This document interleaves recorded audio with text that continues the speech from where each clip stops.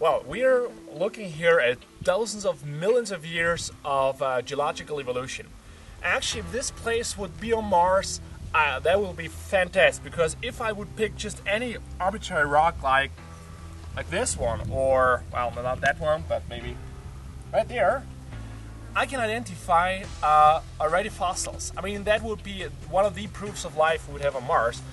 We don't expect them to be there, but during the Mars 2013 mission, we are looking into the microscopic and chemical traces of life which might have been extinct on Mars. So we are using this area here in Morocco as kind of a testing ground for instrumentation for scientific workflows.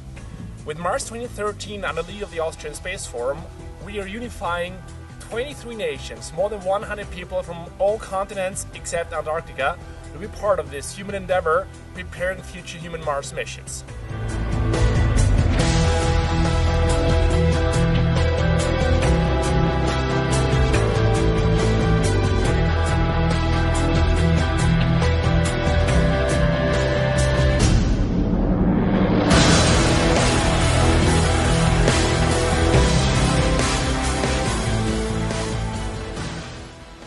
At this moment right now, we are doing a reconnaissance, which means we're looking for places where later the astronauts will go and we'll be looking for traces of life on a molecular basis. The idea behind this is that we are basically replacing part of the orbital reconnaissance you would have for Mars and do some on-site reconnaissance to be sure that you are at the right place. This is something very important also for Mars. You just can't go everywhere, and you shouldn't go everywhere, because there's only probably a few spots where it's so interesting that it's worthwhile dispatching a multi-billion-dollar mission.